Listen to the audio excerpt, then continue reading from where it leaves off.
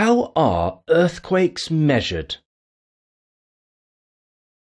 A seismometer is a device that detects and records the ground motion in an earthquake. When there is an earthquake, seismic waves spread out from the earthquake's focus and carry energy through the interior of the Earth. The epicenter is directly above the focus. The shaking from an earthquake gets weaker as the distance from the epicenter increases. Seismic waves can be measured anywhere on the Earth's surface using seismographs. Traditional seismographs have a pen that hangs in the air. The pen touches a roll of paper called a drum. When an earthquake occurs, the drum shakes and moves against the pen. The pen does not move because a weight holds it still. The marks on the paper show the size of the earthquake. A small motor continuously rolls the drum of paper.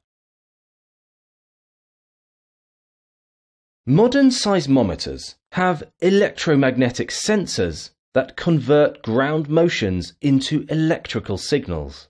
These signals are processed by the instrument's digital circuits and presented on a display screen or paper printout as a seismogram. Scientists have seismometers set up all over the world. In the event of an earthquake, all seismometers start measuring seismic waves. Using measurements from 3 or more seismometers, scientists can tell where an earthquake focus was located. The Richter scale is a standard scale used to compare earthquakes. It is a logarithmic scale, which means that the numbers on the scale measure factors of 10.